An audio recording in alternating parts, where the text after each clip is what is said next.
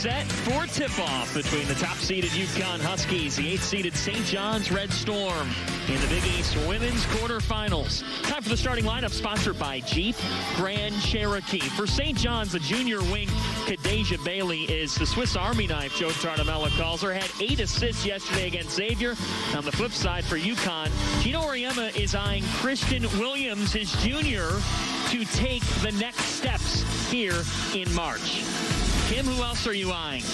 Well, for St. John's, Unique Drake has stepped into the starting point guard role and is really starting to find her confidence, averaging 17 a game in the last 4 for the Johnnies. And then Olivia Nelson-Adota at 6'5" has really dominated the Big East, but she's going to see some more size today. St. John's with 6'3" and 6'4" in the front court.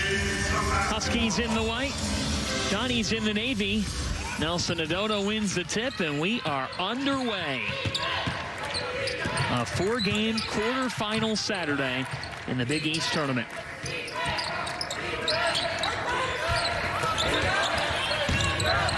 Nelson-Adota.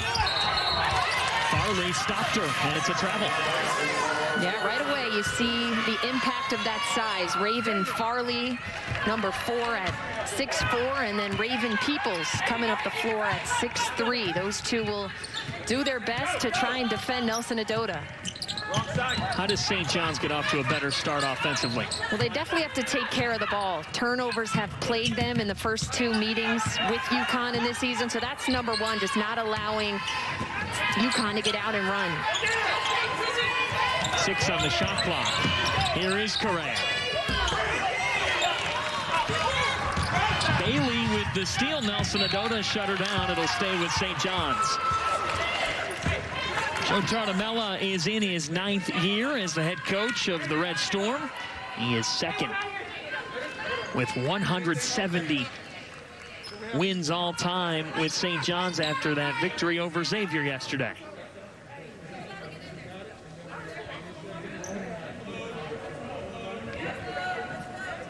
Our officials, Jules Galley and Mark Resch. Crystal Apollina's with an early discussion with the players. Just making sure, you know, first game of 4, making sure everyone's ready to go. Ducks in a row.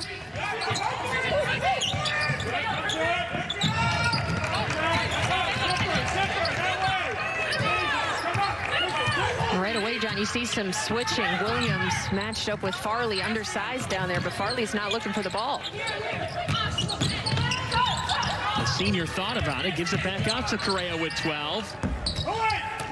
She's 0 for 2 to start. Bailey, though, making some extra plays. And we mentioned her in the open. She is somebody who creates steals, but Coach Tartamella needs her to score more if they want to be in this game. Coach Tartamella told Bailey, you got to act like you're trying to score 30 today. 3 on the shot clock for Drake, who's short.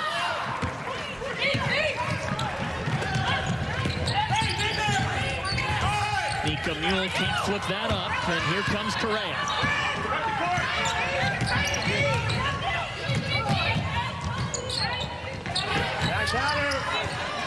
Farley left open. And here's Williams from Beckers. Kristen Williams. And a long rebound against this team, John, may as well be a turnover, as we saw there. So St. John's has to be able to sprint back off of misses, stop the ball, and locate players down the floor.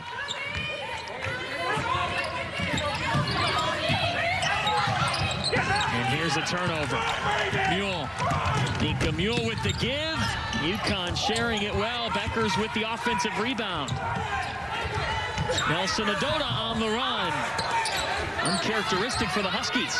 And St. John's getting lucky because not everybody sprinted back. Bailey sprinted back, missed the layup, and still 5 Red Storm players weren't down the floor. Joe Tartamella telling us that he felt like his team needs to play faster, though, because he said to beat UConn, we've got to be able to score. Just over 30 points in the last meeting with the Huskies. Raven Peoples with the drive and hoop. Raven Peoples, somebody first year with St. John's, a junior college transfer, really starting to find some confidence offensively. Had 10 points yesterday, has shot well over 50% from the field on the season. That time, Correa would not let Beckers get that into Nelson Adota. Williams.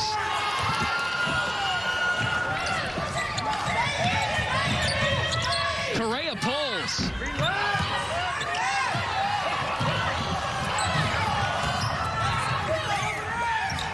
Nelson Adota with the left hand. And that's transition defense, John. That's 5 players sprinting down the floor. If 4 players sprint down, that's what's going to happen. It has to be 1 to 5. Everybody getting back in transition, especially around the rim. And now Mika Mule stepping in with the defense, nearly had the steal. On the flip side in this coaching matchup, in his 36th season, the Hall of Famer Gino Auriemma, the fastest coach to get to 1,100 wins in the history of college basketball. And I don't know if anybody's happier to be here in Mohegan Sun today than Coach Auriemma, who was just so happy to be back in the Big East Conference. Even when we talked to him last year, when it was announced that they would be returning, I mean, I had his game at Seton Hall, and he was just like a kid in a candy store looking up at the banners, thinking about Walsh Gym, and now he is back in the Big East tournament. Oh, costly turnover here. Avina Westbrook, too easy. And it's been all transition, fast breaks so far for UConn. St. John's needs to start to adjust there and protect the ball on their own end.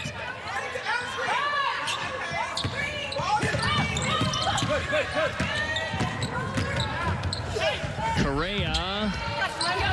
And Lonnie Correa trying to get going, still without a field goal.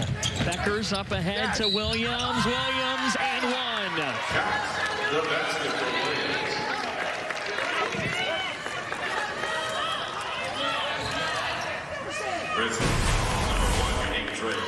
UConn has just been on the move. A couple trips now in a row down the floor, but Kristen Williams, one of the few experienced players in a Huskies jersey, on the attack early, aggressive mindset, right to the rack. I was talking with Gino Auriemma earlier this week, and he said, look, Kristen Williams is a great player and has averaged over 15 points per game, second leading scorer. But he said, Kim, that he's had to challenge her and say, hey, this is not just the Paige Beckers show. Peoples, 2 for 2. But yeah, there was, times during the season when Williams was really struggling to shoot from the floor, but she's definitely got her footing back, got that rhythm, and I think they can realize how much they can help each other, Williams and Beckers. Nelson Adota. And she traveled. St. John's will have it after our first timeout. The Huskies out and running early in this one, John. Defense to offense. Avina Westbrook taking it coast to coast. Kristen Williams, one of the juniors on this team. Huskies out and running early.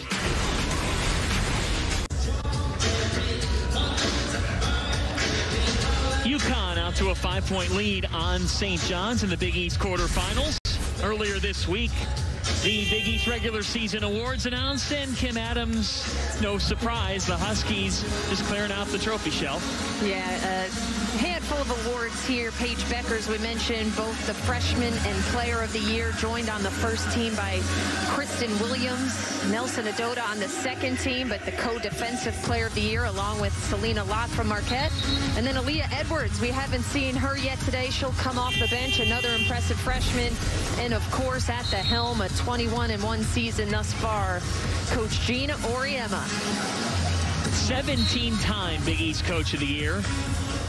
And what's interesting, of all those awards, he actually said, well, my biggest takeaway was Olivia Nelson Adota wasn't on the first team, and she's motivated because of it. Yeah, I was actually very surprised to see that because, like we mentioned off the top, I think she's been the X factor in their Big East run this year because there's not many back to the basket type post players that can really go toe-to-toe with her in this conference.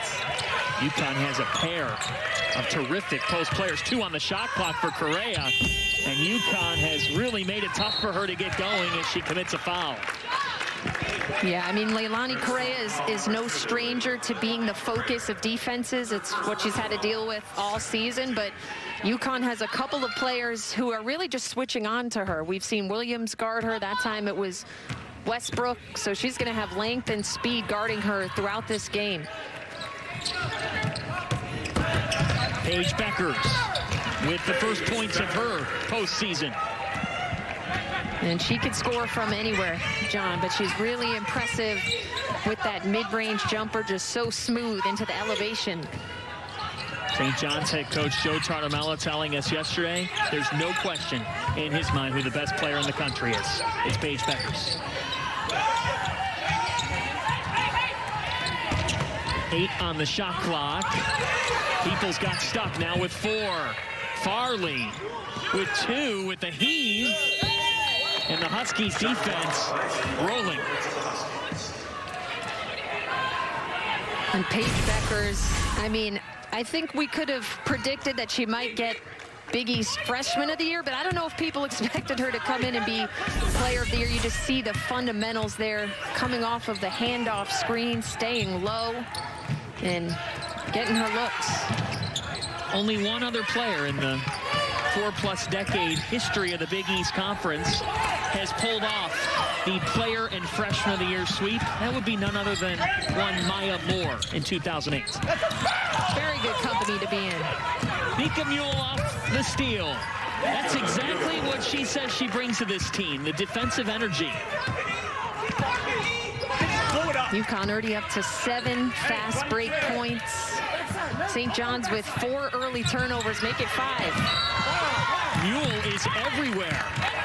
Now a foul on Drake. Red Storm foul number 1, unique Drake. Third. Nika Mule is just a pest defensively. Another freshman. This team very young and just staying in that stance, moving her feet laterally. Nika Mule, a freshman who really has stepped up. She entered the starting lineup about midway through the season, and Coach Auriemma has just heavily relied on these young stars. Kristen Williams couldn't fit that over Correa. Camry Clegg with the stop and go. Pretty finish. Clegg did the same thing yesterday in that win over Xavier. She came in off the bench. She brought energy. She really brings that intensity on defense. A Clemson transfer, and now an offensive foul on the Huskies. St. John's wants to get in this game, John. They're going to have to do a little bit more of this, a little bit more tempo. Primary break, secondary break. Camry Clegg coming in off the bench and just brings some confidence and the ability to break down the UConn defense right away. To your point, Joe Tartamella kept saying it. He goes, what UConn's so good at is they play fast, but not too fast. He said, we can't be in a hurry, but we have got to play faster in this game. And UConn defends so well that you'd rather try and get them on the move than allow them to come down and get set up and have Nelson Adota just planted in the paint. 5 on the shot clock. Farley now with 2. Needs a prayer.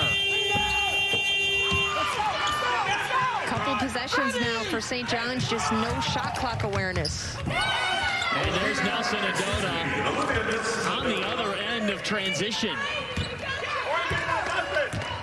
And a couple possessions now, they've ended up with the ball in the hands of Raven Farley as the top of the key as the shot clock is winding down. That is not the look they want. We've got another offensive foul here.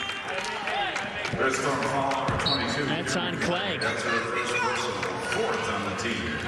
Entering the Huskies lineup. Number 3. Well, Aaliyah Edwards has stepped on the floor as Evina Westbrook. That is big, Kim, limping off. Yeah, she goes back with the athletic training staff. We will keep an eye on that. That's one thing about this UConn team in our discussions. Mule off the screen and paints it home. Nika Mule, what a start in her first Big East tournament. 5 points, a pair of steals. Yeah, Mule really locking down on the defensive end, and then her teammates doing a great job of moving without the ball to get her that look. Oh, Nelson Adota with a rejection on Correa. Here comes Mule again. Mule, pretty give to the corner. Nelson Adota is relentless right now. Beckers. Tipped out to Nelson Adota. That's already her 5th rebound. You're seeing her impact. I mean, she has a clear size advantage in this matchup. We saw the block, saw her crash in the glass. Beckers off on a pair here, but another offensive board. Now the shot clock turned off. Kristen Williams. The Huskies got 5 attempts now with 4 seconds. Here's Bailey. The give, Clegg with a heave, and that does it for the first quarter. UConn's defensive activity was the priority, Kim, in this postseason. And the Huskies hold St. John's to just 6 points in the opening 10 minutes.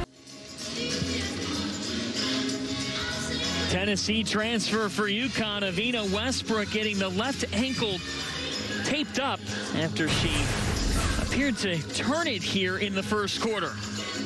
Yeah, just a little bit of a defensive play here and just caught the landing. Oof, the right just hit that landing wrong. The left ankle going down a little bit, but Avina Westbrook was getting taped up during that timeout, and it appears like she will get ready to come back in this game, John. I mean, she's been waiting a while to get into Big East tournament play. She sat out last season.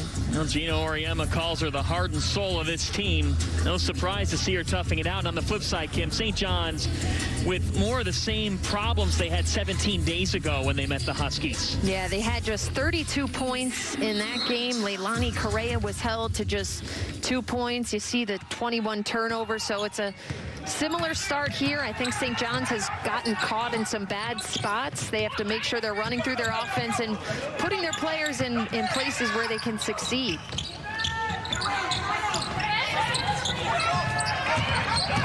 Bailey with a head of steam. Becker's defending her.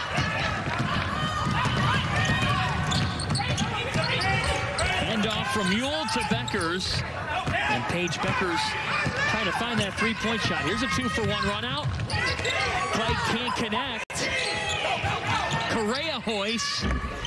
In and out, and that's the kind of luck St. John's has had thus far. Correa 0 for 7.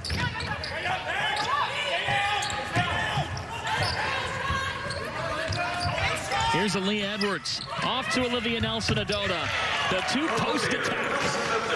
Yeah, that is a dangerous combo when the 2 of them are in the game together. Nelson-Adota has that range, so she can space things out, and both Edwards and Nelson-Adota can really distribute and pass well out of the post. A timeout called by Joe Tartamella. Those issues we were talking about, they've mounted here for St. John's on the offensive end. And Tartamella will look to try to find an adjustment.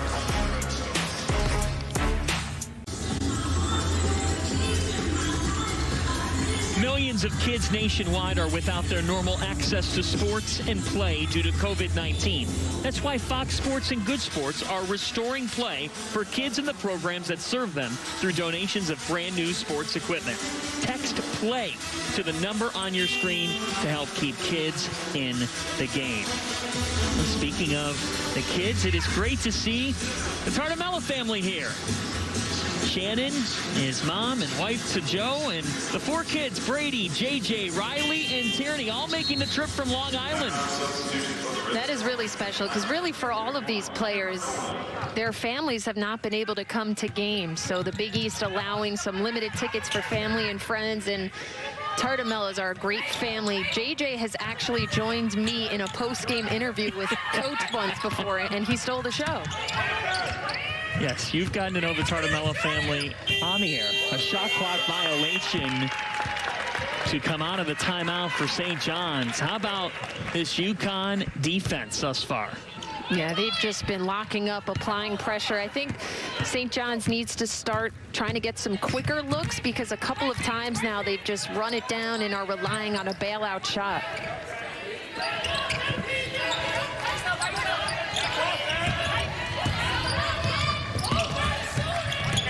Mule has gotten off to a hot start. Becker's just weaving her way to the basketball. Off to Nelson Adota. A little bit long.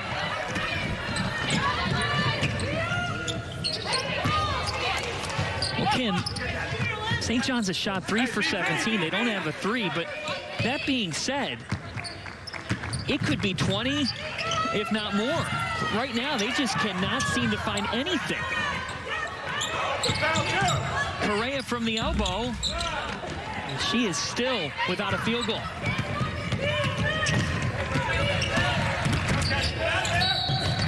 And we've got a foul on that dish from Mule. Number 2. It's on Correa. That's her second. That's big. She picked up her second pretty early yesterday against Xavier. They kept her on the floor for most of the game, but that's something she has battled with at times throughout this season. But looks like coach is going to leave her out there. She's got to be really careful. Nelson Adota from Beckers. Nelson Adota just so smart in getting her positioning, that time screening and rolling, and her teammates really good about having good angles to get those passes into her. She had 19 points, 10 rebounds on Monday in the win over Marquette. A win that Gino Auriemma told us was good for his team because they had to fight for it. Yeah, that was a 10-point victory for Marquette, and especially at this time of year. Oh, Beckers with the pick 6. Paige Beckers all the way. Huskies just continuing to turn over and take it back the other way. A second timeout taken by Joe Tartamella in this second quarter. UConn on a roll.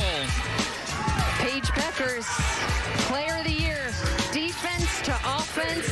UConn, 13 fast break points. And say what really matters, and that is the 5 close man. It's critical to the UConn Huskies have forced 8 St. John's turnovers, converting them into 9 points already. The defense getting out.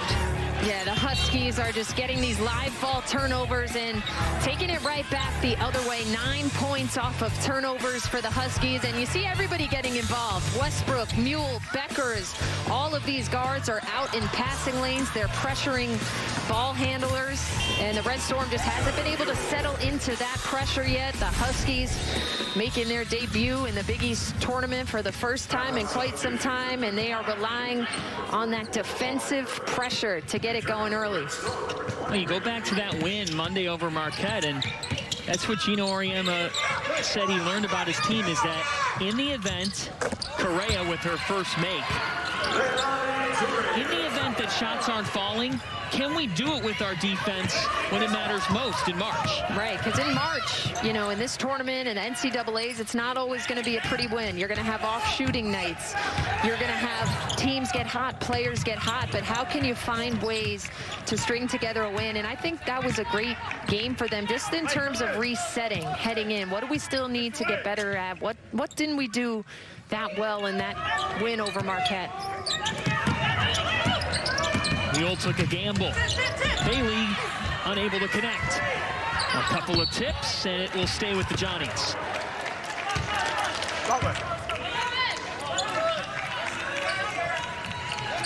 How do you think, as a player, you go 21-1, and for these UConn players, the majority of the team being newcomers this year, how do they understand, as Correa hits her second straight, the idea of just not falling into game after game?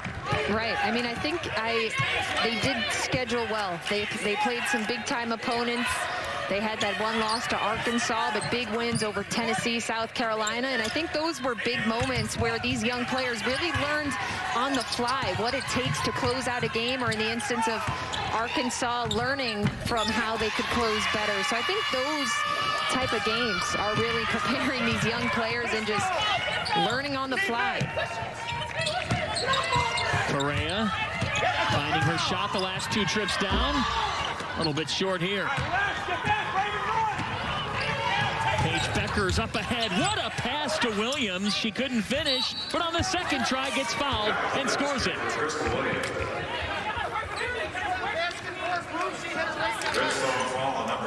Yeah, we talked about the connection of these two, John. Paige Beckers, as a freshman, just having that court vision, perfectly placed pass. Kristen Williams, good placement, just sneaking over the back line of that defense, getting her own miss. And Kristen Williams is locked in early in this game, loving her mentality, her energy she's bringing to the floor. It's really interesting because that was also something Coach Auriemma told us about this week. Clegg over to Bailey here. Bailey off. That when Becker stepped into the practice facility with some of the more experienced players, there's that level of uncertainty. Like, how good is she? How is it going to work with all of us?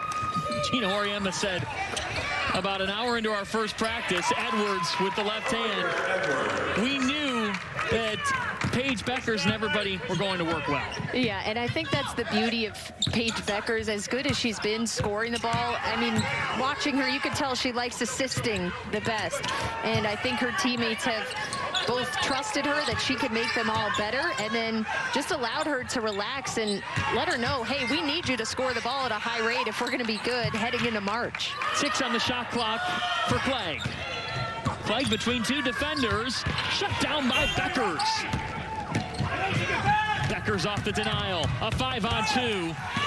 That was nearly a great connection with Mule, and Clegg to the deck. Edwards to the deck. This is postseason basketball. Beckers fouled. Yeah, you could see the intensity. For the first time in a while, some of these teams had a couple days off in between games with different pauses and condensed schedules. They've been going pretty hard. Games every other day, a couple games per week. And you could see that these players are rested. They've had to be in quarantine here at Mohegan Sun, and you could tell they're happy to be out there.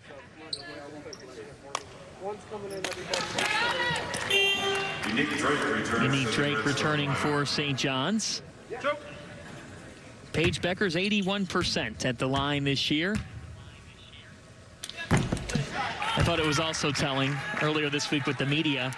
She was asked how many times Gina Auriemma has told her to stop passing the ball and actually take a shot. And she said, if I told you, if I had $1 for every time I've done it, I'd have $1 million. Yeah, I mean, anytime I saw Coach Auriemma doing a post-game interview, it was him telling Paige, would you shoot the ball? So I think she is finally settling in to know that she's a primary scorer on this team, and she's really good at making those reads. When is it her look, and when is it her time to kick it out? Mule off the miss. Beckers. Leilani Correa up ahead to Kadeja Bailey. Bailey with a tough pull. Mule stood in her tracks. Here comes Nika Mule. She's got Edwards. The freshmen combine, and Edwards will head to the line. Nika Mule has just had such an impressive motor in this game. John making the defensive stance, grabbing the rebound, taking it all the way, dishing off to Aaliyah Edwards, who will get a trip to the free throw line.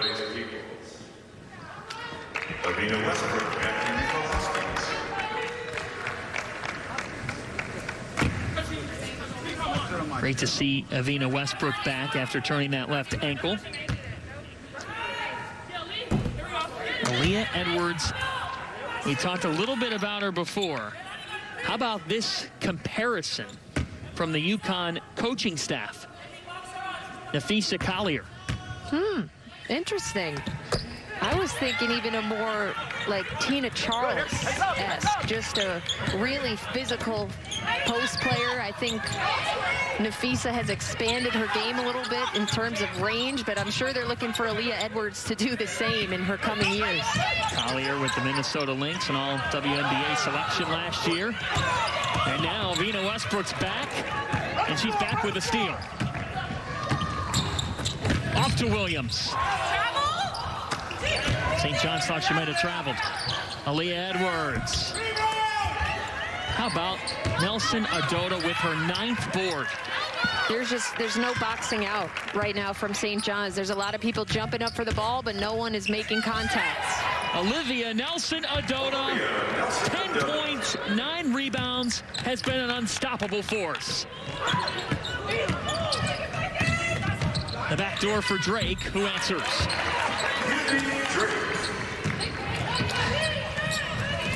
The Huskies just keep on coming.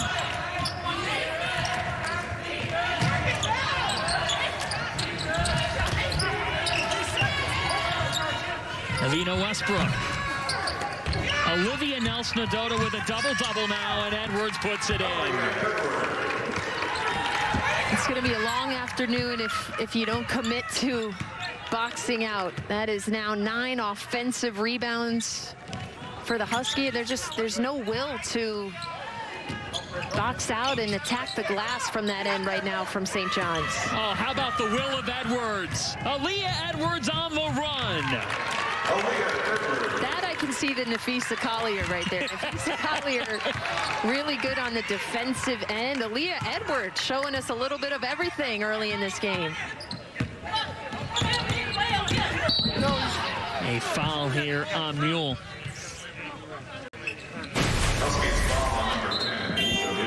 Aaliyah Edwards, Big East 6th woman of the year, getting in the passing lanes at 6'3", taking it coast to coast. Aaliyah Edwards, I mean, Paige Beckers has obviously gotten a ton of hype, but I think Aaliyah Edwards has been a little bit underrated as a result. She is a really promising force inside for this Huskies team. There's a great story today in the Hartford Courant about Edwards that details her life and the things she's been through. This is a great sign for UConn to have Anna Makarat back after she's been out with a leg injury for the last couple months. Yeah, this is a welcome sign for a Huskies team that isn't that deep. Oh, unfortunately, she gets whistled for the foul right back into the game, but she's happy to be in there. But this is a UConn team that has really just been playing about 7 deep over the past few weeks. So now to have Makarat back in there, another solid option off the bench, still a young player, but somebody with experience, a sophomore. So I'm sure it'll take her a little bit of time to reacclimate to the speed and physicality of the game, but definitely a great sign to have her start working back in there for the Huskies. Sarah Zabrecki connecting on both free throws. If you're in St. John's position, Kim, where you've been outscored by 22 in the paint, you've turned the ball over 11 times, how do you handle that halftime locker room? Well, I think they need to start by finding a sense of pride. I think they need to find some leadership on the floor. There's an offensive foul, and it's taken by Clegg, who's provided some of it. Right, that's a prideful play. That's putting your body on the line when things aren't going very well. I think it's going to be a big test of character, how they come out in the second half, but it all starts with banding together, being more committed on the glass, being a little bit more disciplined offensively, making better decisions. 3-second difference between shot and game clock.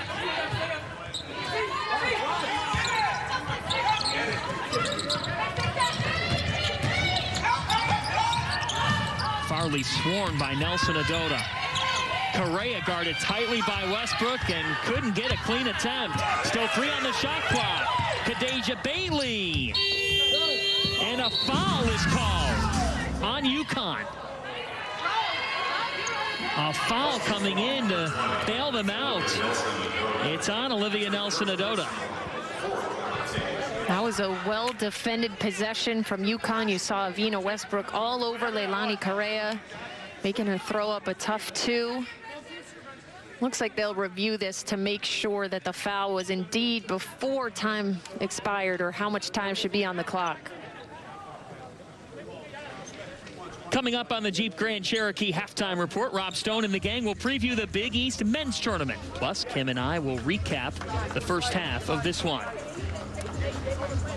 Well, Nelson Adota also was saying to Gino Auriemma, are you sure it was me who committed the foul? There was a bit of a scramble on the baseline here. We'll have to see what this crew sees. Speaking of Nelson Adota, I mean, already up to a double-double at the half. John, 10 points, 11 boards, 5 of them on the offensive end. She's just been untouchable. Let's take a look here. 1 on the clock.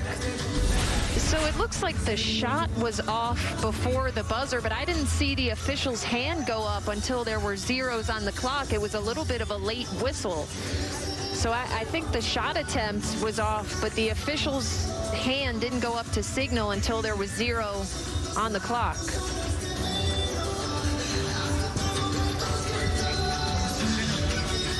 Crystal Apollina's, Jules Gallion, Mark Resch. Still discussing here.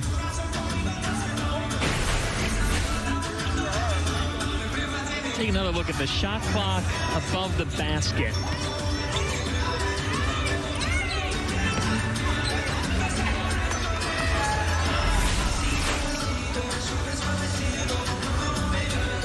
Our crew will get us that play back in a moment. But there's obviously a discrepancy here because of the fact that that shot was away and the foul came in awfully late. UConn was about to race up the floor with 3.9 to go. All right, let's see. Looking at that shot clock, top of the screen, there's the buzzer. Foul gets called several seconds after the shot is released. Nelson Adota definitely gets her with the body. It's just a matter of whether they whistled the foul in time. 1 on the clock. So the shot gets off in time. 0 on the shot clock. Still 3.9 on the game clock. So they've got 4.5 on the game clock, and Crystal Apollina's turning to the UConn bench saying 2 shots here. And it looks like they've added a little bit of time back on the clock. Yep. So it'll be 2 free throws for Bailey and then 4.5 on the game clock. Well, more than enough time for UConn. 3.9 would have been, but they add that on. So here is Kadeja Bailey. 81% from the line this year. And you just wonder what Gino Auriemma and Paige Beckers are thinking about. I think he's telling her, get up the floor. Look for her. She doesn't need much time to get up. He said she's like a quarterback who, no matter what pressure it is, she just handles it. 4.5. Westbrook, great pass to Nelson Adota. Here's Paige Beckers to beat the buzzer. They got a clean look. The freshman just a little long. Nonetheless, UConn up by 23. That was a great draw up. And that's what you want in these situations. Keep running your sets. It's halftime here at Mohegan Sun. Our score, UConn 38, St. John's 15. After the break, we'll send it out to our studio in Los Angeles for the Jeep Grand Cherokee halftime report. Getting set for the third quarter of the Big East Women's Basketball Tournament quarterfinal matchup between UConn and St. John's. Huskies up by 23. The rest of the bracket, a reminder, all 3 quarterfinals today following this one will be on FS2 semis. Tomorrow, championship Monday on FS1. We've got DePaul and Villanova next in the 4-5 game. What do you see in that matchup? That's going to be a great one. DePaul struggled a little bit towards the end of the regular season. We know they are the 3-time defending champs of this tournament, but Villanova has maybe the next best player after Paige Beckers. Some would argue the best, leading the Big East in scoring and rebounding this season.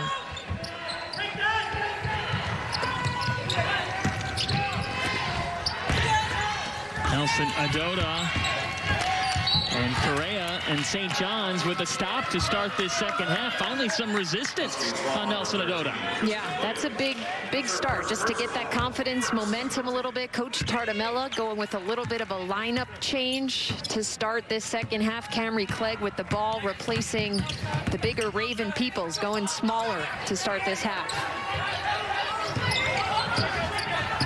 Clegg providing some energy plays in the first 20 minutes. Farley shaking her head, not seeing anybody open. It was deflected, so it stays with St. John's with 7. There's been a couple times this afternoon where we've seen Raven Farley get caught a couple steps outside of that three-point line with really nowhere to go with the ball. I'd like to see her try and stay a little bit more active, even if it's just in a triple threat position, looking to make a crisp pass. Farley with 2, and she traveled. A 12th St. John's turnover.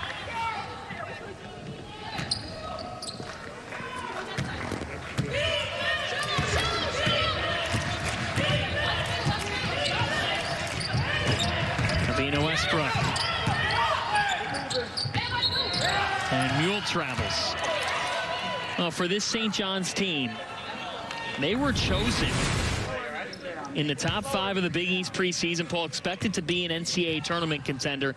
And a big reason why they have fallen this year is Quadasha Hoppy, their leader on and off the court, going down with a shoulder injury. Yeah, this was a big blow. You see Hoppy there on the bench, but had been averaging 18 points per game. She's the Big East active leading scorer, more than 1,300 career points. And you could just see they miss her leadership, her calming presence out there. But even just at the half, we saw Hoppy huddling the girls up, acting as a coach on the floor, and she does plan to come back next season. So we wish Quadasha Hoppy the best of luck in her recovery from shoulder surgery.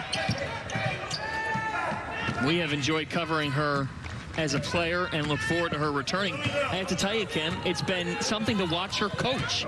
Yeah, she is so engaged. Like I said, she was huddling the girls up, trying to get them back focused for this second half, and you could tell she's got a high IQ, maybe a future coach once her playing career is done.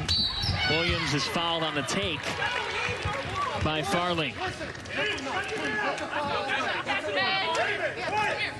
Farley did not like the call. Her second foul. Nobody with more than 2 in this game. And so Kristen Williams back to the free throw line.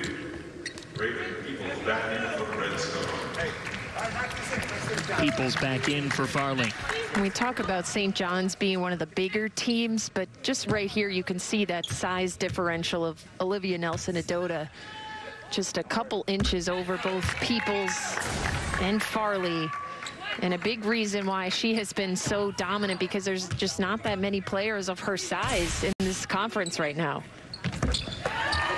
It's why UConn entered the postseason, top 10 in the country, with 131 blocks on the season.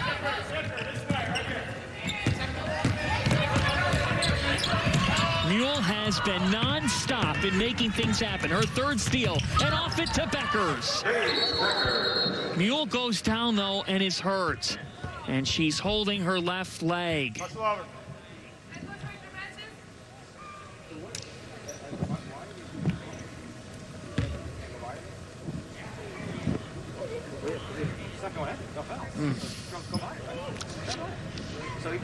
Tough to watch, Kim.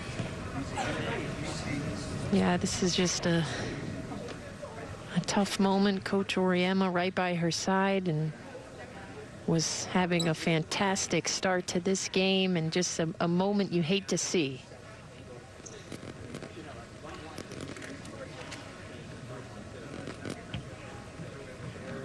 Gino Oriema has talked about Nika Mule's play, her hustle, saying that she just never stops in practice. We'll take a look here. She'd gotten another steal, was on the move.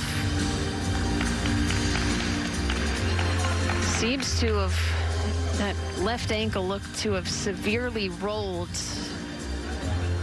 Hopefully it's nothing too severe. It definitely looked like it was a roll there rather than just a kind of a freak non-contact thing. Kind of got caught on the foot of Unique Drake there.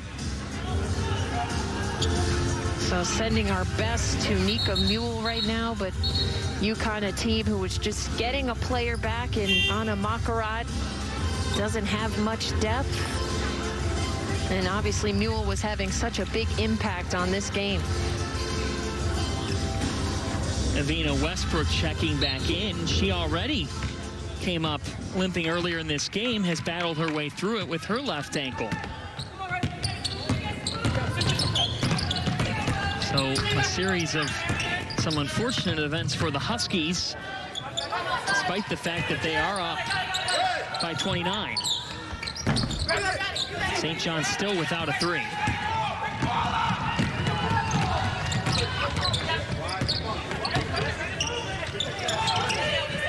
Becker's hoist and hits.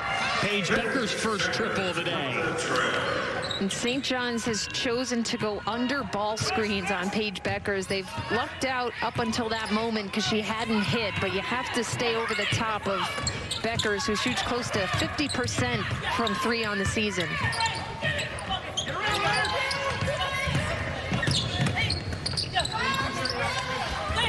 Farley off the give from Correa. Farley fades. And UConn's defense has not let up. Paige Becker's, we mentioned, she is tough from anywhere on the floor. And here you just see a little bit of a handoff from Edwards. No defender comes over the top. Paige Becker says, I will take that look. One of the best three-point shooters in the country this season. Now a 5-second violation for St. John's. And that's some focus. That's cutting hard, working to get open. Just the little things that Coach Tardamella would like his group to come out with after a really tough first half shooting-wise. We talked about the loss of Hoppy, and as much as Correa has been someone who can score, it's Hoppy, Joe Tardamella has told us, who's been the playmaker. She's the person, you know, when you need a bucket, she's going to be able to get it to you. And it's been tough on Leilani Correa, their leading scorer, because now the defense can just really fully focus on her instead of both her and Hoppy. But they certainly just miss that calming presence, that leadership that Hoppy would bring to the floor. Emma Nolan, the sophomore, has checked in for the Red Storm. Unique Drake with the basketball, just 2 points today, and she's averaged 17 per game over the course of her last 4.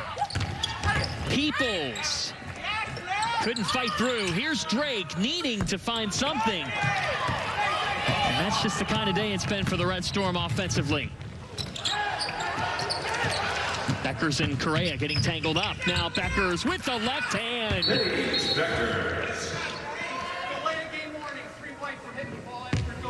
Just a delay of game warning off that make, but Paige Beckers. We talked about her poise, her control. This was a really tough finish over 6'3" Peoples with the offhand, laying it up nice and high on the glass. I mean, that's just a really tough shot for a freshman. You played this game at Penn, and you've played alongside some great players. You've analyzed the game and have seen all different kinds of players and talents. Why is she unique? I think what we're seeing from her as just a freshman is she's never rushed. She's never sped up. Kadeja Bailey gets it going for St. John's, but it's really just her poise. I mean, normally for a freshman, they have to adjust to the speed of the game, the physicality, and that has just seemed to come so naturally and so easily for Paige Beckers. I think the three-point shooting has impressed me. We knew she could score, we knew she could pass, but I didn't know she was a 47% three-point shooter. That has been a really big part of her game. Just ridiculous figures. The legend growing game after game. Beckers on the pull-up here. Paige Beckers as advertised. And just calm. She's takes that extra half a second, that deliberate speed to see what is the defense throwing at me? What's my best look here? 15 points for the freshman. Correa from the corner. That's St. John's first triple.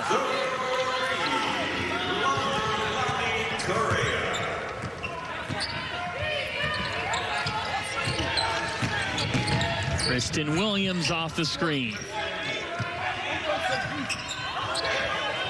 Beckers. Paige Beckers off this time. And with a clap off the mitts.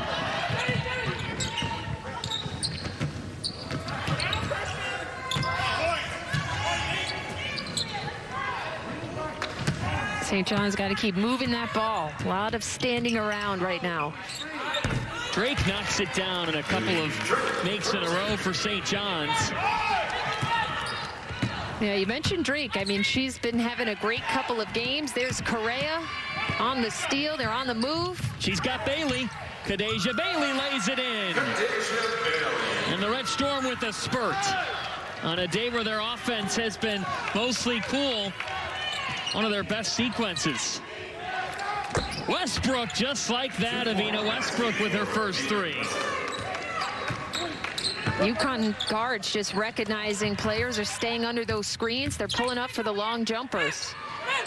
Joe Tartamella said that was the balance of trying to strategize because UConn's been so strong in the paint like that.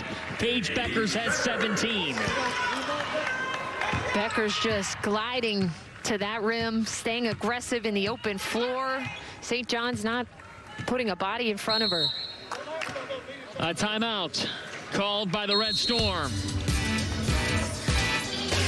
A 30-point game in UConn's opening act in their return to the Big East tournament. The final Saturday in Big East men's action. Nika Mule has come back out from the locker room on crutches, not putting any weight on that left leg.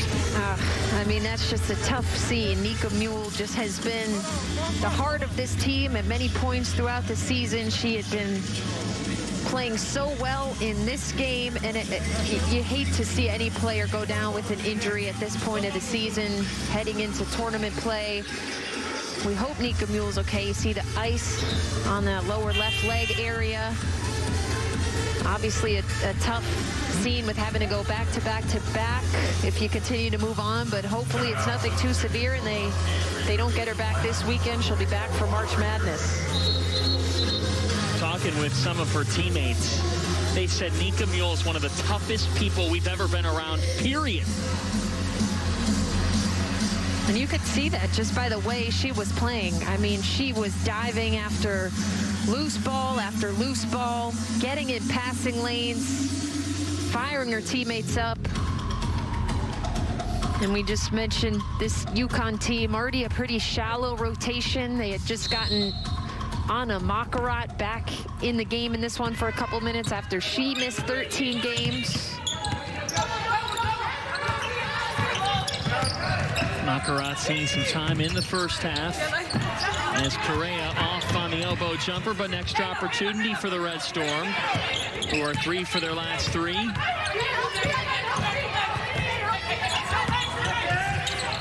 A scramble for it. Edwards to the hardwood again. Aaliyah Edwards has gone down to the floor a number of times in this game, and we have another timeout. Edwards and the Huskies dominating at Mohegan.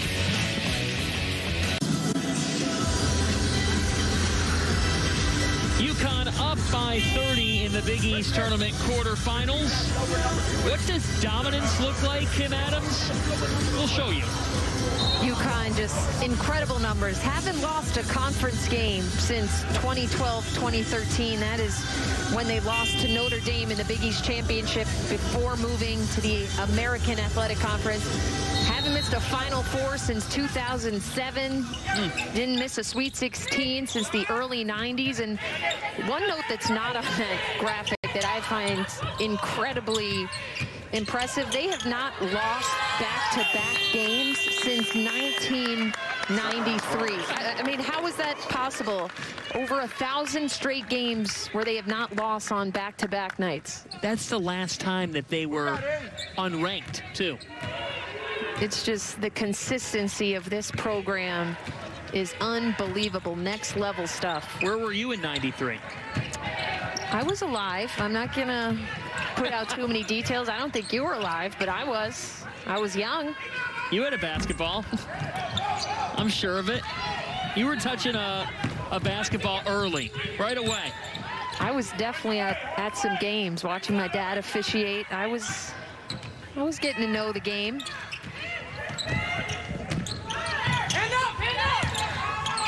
St. John's has found their offense a little bit here down the stretch in this third quarter. 8 on the shot clock for Correa, who pulls, and Leilani Correa just hasn't been her day. Anna Makarat. Wide open. That one short for Griffin, who's checked in. And this is where St. John's, they're down big. You just want to keep playing hard. Little miscue there, but you know, it's been a tough season with injuries, pauses. You just want to feel like you leave this game on a good mark. Keep playing hard, keep playing together, keep building this group together for next season. They plan to have Kwadasha Hoppe back for next year. Of course, this year with COVID-19, as Kristen Williams finishes, then a steal for Westbrook, and the foul, Evina Westbrook. Westbrook is grinning ear to ear. I think she is almost surprised that that ball seemingly just dropped into her hands. But I mean, this is UConn. It is strictly business after they score. There's no celebrating. It is right back to work on the other end. Westbrook just sliding in there to take that one.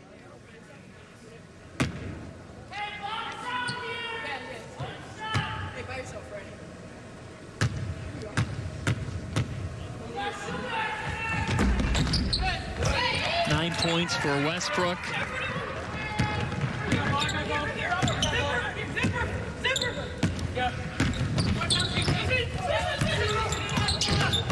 Makarat with a deflection. She's called for a foul. There's just another testament, and Joe Tartamella was saying this. You have to be great against UConn, but even that might not be enough, and if you take one play off, it could be the game. Definitely on either end, especially defensively, because they look to get each other involved so much. So 4 people can be defending perfectly, but if that 5th person gets lazy or is a step late to help, Huskies will make you pay. Or McLean checking in for UConn as Camry Clay knocks down the corner 3. That's been a positive for St. John's. Back door, just out of the range of Williams.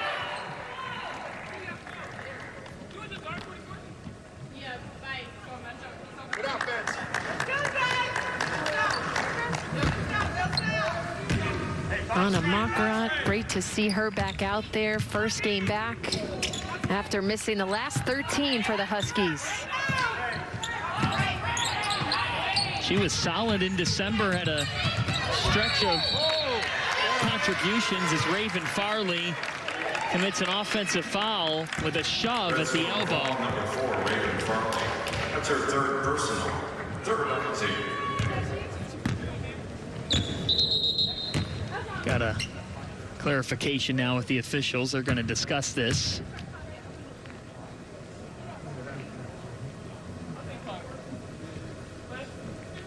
Credit to these officials, too. Jules Gallion, Mark Rest, Crystal Apolenas are on today's crew. They have grinded all season long, going from game to game, masked up, following the health and safety protocols. They're also in this bubble atmosphere at Mohegan. Sounds like the officials are taking a look at the contact here. So we're looking near that free throw line. Oof, Raven Farley just puts 2 hands on the defender and shoves her. So the officials are going to look at this and look to elevate this from a common foul to definitely, it's got to at least be an intentional foul. I mean, that might be grounds for a disqualifying foul. Intentional foul would mean it was unnecessary, excessive. A disqualifying foul, which would be an ejection, means there was some malicious intent to that. No part of that was a basketball play. That's just some frustration. You see the unsportsmanlike there.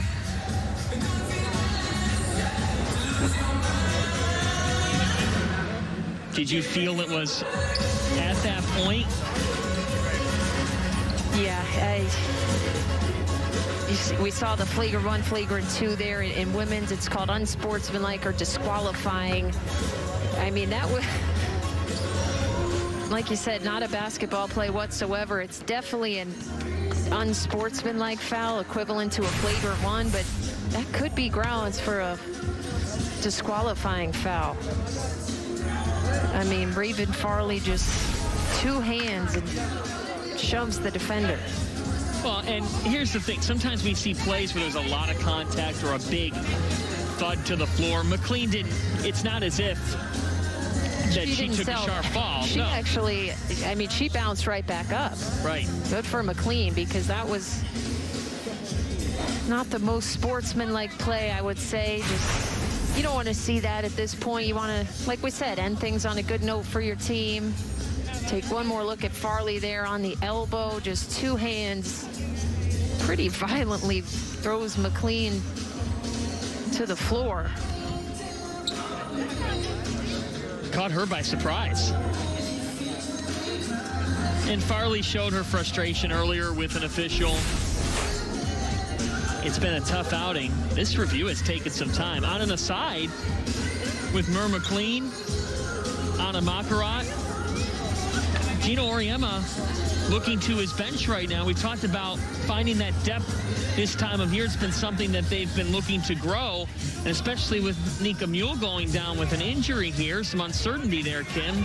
It's an interesting extra layer. Right. I think it's important to get players in the game at times like this so that they're feeling completely comfortable when their number might be called in a really tight spot, and they need to know where they're supposed to be offensively, defensively. So UConn, you know, their top group, their core players have been so strong that they haven't had to go to their bench much, but it's always a luxury to have those go-to players. And you see the youth on this team, 0 seniors, 7 freshmen making up the bulk of this team. So you just have to be ready. You don't know when your number is going to be called. All right, now it appears we have a decision, and Joe Tartamella does not like the decision. Well, Farley's still on the floor, so it couldn't have been a disqualifying foul, which would have ejected her.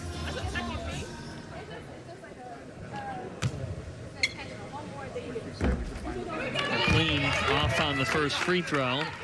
And yeah, as you said, Farley still on the floor. It is ruled as an intentional foul on Farley.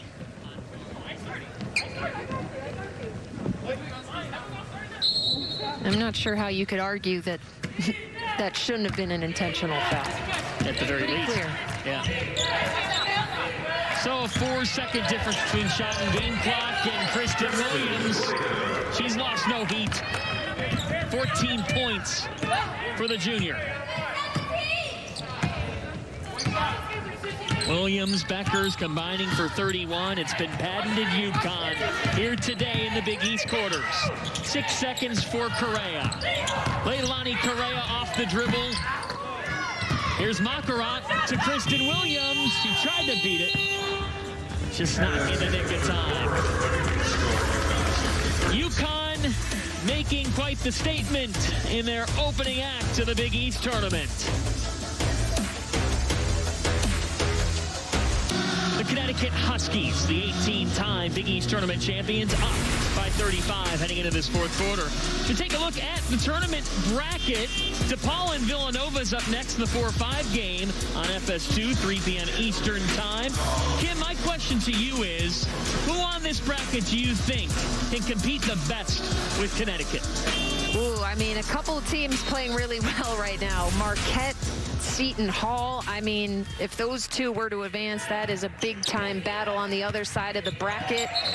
I think we're seeing a Seton Hall trio playing really well right now, John, in Park Lane, Elmore, Espinoza, Hunter. They don't have the size that UConn does, but they have three really tough-minded, competitive players, and they've given UConn more trouble than anybody in the conference in this year's first go-around.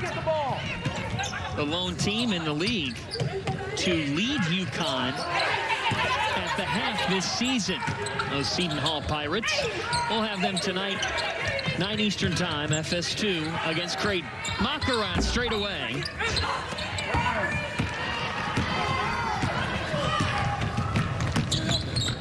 Drake. St. John's has just been cold from the field, just 26%. But I feel like we have definitely seen them pick up with some passion and some pride in this half, which is what we talked about. What did they need to bring out? So it's been a cold shooting night, but we've seen the effort still there. Seen them playing better together in this second half, John. Nina Westbrook, that was halfway home. An offensive board pulled in by Griffin.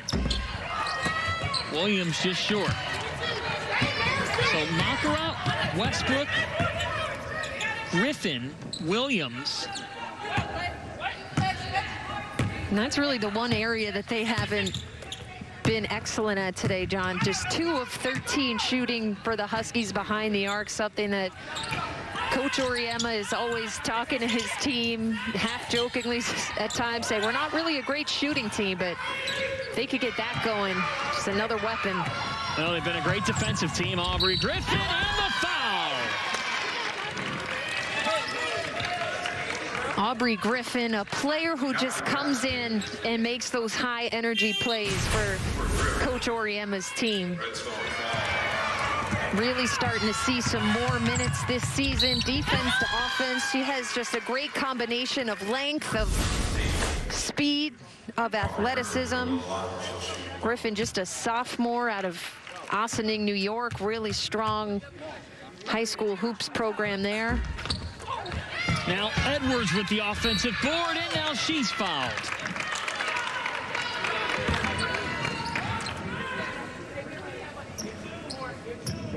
Huskies up 34-24 on the glass. Here is Aaliyah Edwards at the line. The thought in mind with the purple and gold hair, a tribute to Kobe Bryant. She has always looked up to Mamba, but in a feature story this week by Alexa Philippou, who does a great job covering UConn for the Hartford Courant, she wrote about Aaliyah's introduction to basketball, and it came from her older brother, Jermaine, 14 years older than Aaliyah. Unfortunately, Jermaine passed away in 2017, but Aaliyah plays, lives every day, channeling her brother's mentality, because she was in the gym 6 a.m. every morning growing up with Jermaine, working on her game. That is really special, and I mean, you see that passion reflected in her game as McLean gets it to go in transition. But yeah, Aaliyah Edwards, I mean, you don't have to question the effort, the work ethic, the passion. She has been so impressive in her freshman campaign. Her mom, Jackie, coaching her as well. That one goes for Raven Farley, her first points of the day.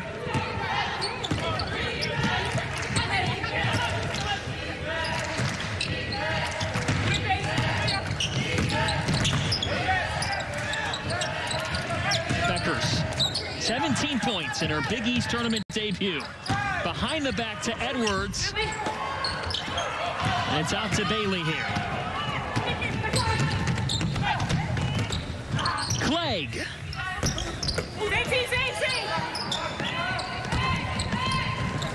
Here comes Beckers again. Another dime. McLean couldn't finish.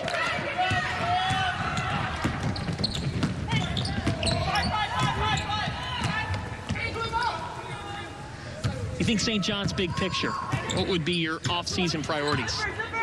I think definitely the ball protection has to improve. Unique Drake, she's not had a great afternoon, but she's been really good. She's come a long way. I think they need maybe another ball handler or two that can really get into the paint and distribute when you have a player on the perimeter who's as talented as Leilani Correa is. And maybe just getting a little bit quicker in transition from the bigs. Camry Clegg has shown us that quickness, the steal, and she's fouled by Makarat. Huskies foul number 24 on Makarat. Let's take a look at the greatness of Paige Becker's assists. There's never a bad time to do it. Her court vision just jumps off the screen at you. There's, you know, she likes to put a little flair on some of these passes. Saw her go a little bit behind the back. This layup didn't go, but that's just a perfectly timed and placed pass. She knows how to get her teammates in the right spots, just waits until they can catch it and go right up with it. During the first quarter, when she had one of those dimes, we were told this from someone working across the way. Gino Auriemma turned to one of the officials and said, if she throws another pass like that, take her out of the game. Well, it was interesting, John, as we were getting ready to get started here. We had the trophy out for part of our set, and I noticed Paige Beckers took a hard look at that trophy. A little bit of a double take. I think she's got it on her mind. She can have a lot of hardware on her mind with the way she plays. Big East player, Big East freshman of the year. Just earlier today named to the Wooden Final 15 for National Player of the Year. There's been a lot of features and talks about whether or not she could take that. And it's amazing to see just the level of fandom for UConn women's basketball. Basketball in general, women's basketball, the Connecticut Sun, Paige Becker's UConn. I was in an Uber yesterday and just was talking to the driver a little bit. Didn't really specify why I was here, but said it had something to do with basketball. And he just says, well, you know, UConn is the best basketball player ever, right? And I'm thinking, you mean like a past player, like a Diana Taurasi, Sue Bird? And he goes, it's Paige Beckers. I mean, he was adamant that she is the best basketball player of all time already. Off on the shot. It'll go back to St. John's. That is amazing. And I would say first year of the Big East tournament being back at Mohegan Sun Arena, there's just close family and friends here. But Kim, even in a mostly empty building, you can still feel the passion for women's basketball walking around here. No doubt. I mean, this place is going to be electric. Hopefully next year it's back to normal. But even talking to opposing coaches this week, they're excited to have the UConn fan base packing this place, and hopefully fans of their own as well. But I think everyone's really excited to see Mohegan Sun at full capacity next season, and hopefully the year after that as well. We've got a 3-second violation. 3-second violation. Ball is over to the Red Star. On Edwards. It was interesting hearing some of the coaches talk about that, about being at Mohegan. One of them, Jim Crowley, is Providence Friars. Not a far trek at all from Providence to Mohegan. And he said that just the family and friends that were able to come yesterday, it makes a difference for these players, these ladies who have played relatively in front of no one. Even 50 fans can sound like a lot more. Yeah, it has to be emotional, honestly. I mean, to think of a player of my parents tried to come to every game they could, just to look up there and not have your family in the stands. So for any of them who have fans today, it's got to be pretty special and emotional. On the back down, a foul. That'll send Aubrey Griffin to the line after our timeout. The UConn Huskies well on their way to the Big East semis.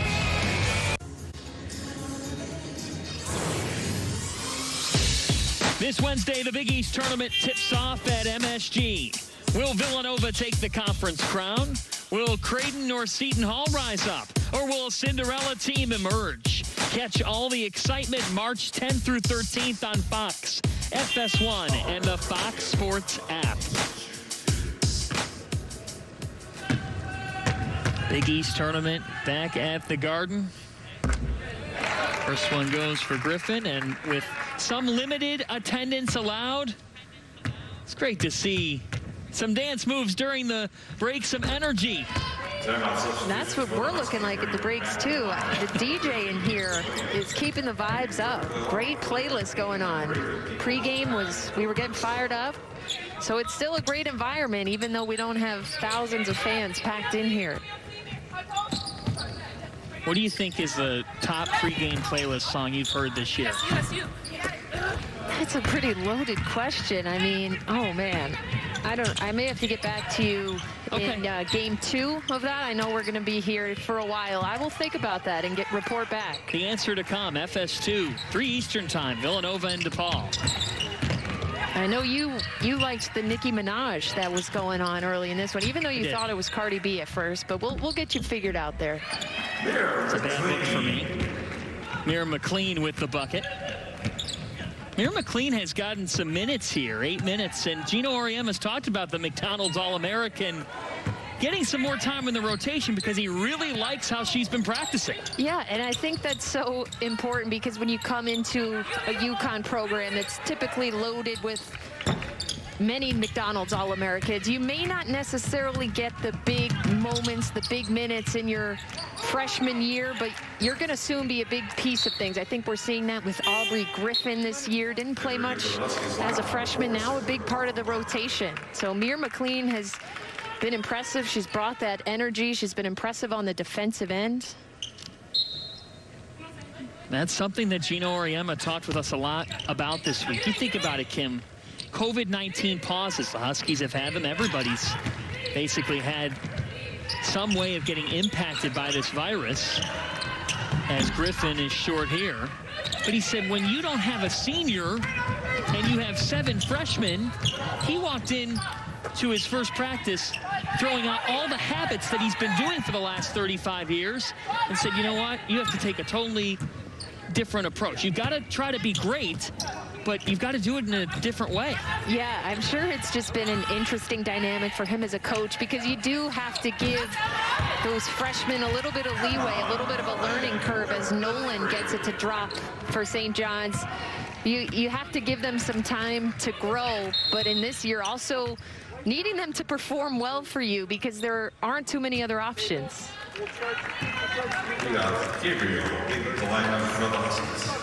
Sailor Poffenberger checking in now for UConn.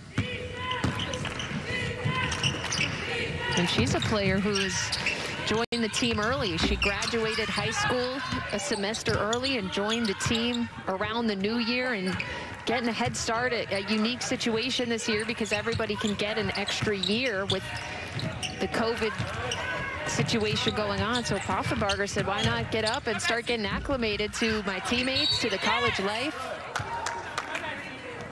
Her 7th appearance of the season. And she's already got a gold medal, of course. She won gold at the 2019 FIBA Americas U16 Championship. Second on the team. Gino Auriemma has not been afraid to say it at times. We don't bring in losing players. I mean, it is what it is. Some of those stats we saw on the graphic earlier, there's a reason this team has not lost back-to-back games since 1993. And oh, by the way, they have the #1 player coming in next year in Ozzie Fudd. Ozzie Fudd, big best friend of Paige Beckers. Those two are going to be electrifying to watch together. Fudd was asked this week in a story, are you surprised by anything you've seen from Paige Beckers? And she said absolutely not. And that's what stands out probably the most. In the midst of greatness, there's not that much surprise as Griffin fouled on the take. I know you asked Paige at one point, one of those big games, does anything surprise her about herself? And I think she replied to you that she had 6 turnovers in the game. Yeah, she said probably the 6 turnovers I had. It was after the South Carolina game where she had 31 points. What a win for the Huskies in that 1-2 battle in Stores. And in the midst of South Carolina, Dawn Staley's team looked like him. They were on their way to a big road win. Then Paige Beckers happened, as our friend Lisa Byington said. The magic of Paige Beckers. And Paige Beckers happened in that win over Tennessee on the road, where she was injured, came out of the game, came back in, was limping around, and hit the dagger of a three-pointer. We have said Paige Beckers, I mean, I guess what's most impressive to me is how she's handled all of this, the attention, the awards, the accolades, and she still just seems like such a down-to-earth, level-headed kid.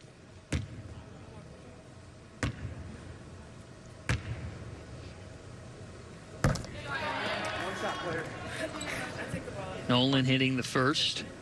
Well, coming up, Game 2 of our 4-game marathon. It'll be on FS2, 3 Eastern time. The 4-5 matchup. Unexpected. We did not see this coming at the beginning of the week.